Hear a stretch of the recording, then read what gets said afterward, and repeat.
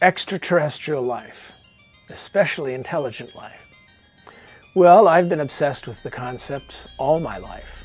I've not only written about it extensively from every angle that I can come up with. As a science fiction author, I've written some of the major papers on SETI, the search for extraterrestrial intelligence, and what's called the Fermi paradox. The question asked by physicist Enrico Fermi, so where are they? Why have we not seen any signs when we've been looking assiduously for 70 years with radio telescopes? And the more we learn about the universe, the more strange this, what I've called the great silence, seems to be. And everybody has their favorite explanations. It's difficult to make life. Or life is easy, but it's difficult to make intelligence. Or intelligent life kills itself off, which we almost did throughout the Cold War.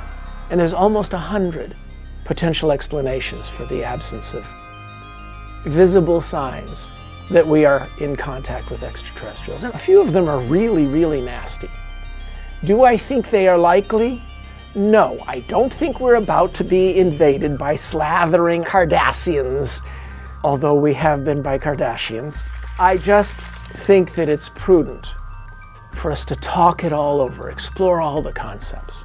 It's an interesting thought to think about extraterrestrial life and what it is and where will we find it. It has to exist somewhere. Does it exist in our solar system? Probably. If the right triggers were here on Earth to allow biological growth and those things to occur on Earth, likely we're going to find it somewhere else in the solar system. But I think we'll find it in water-rich areas. Could be one of the moons of the outer planets. Life is very pervasive and will exist in very harsh places. So I think we'll find it if we just look hard enough.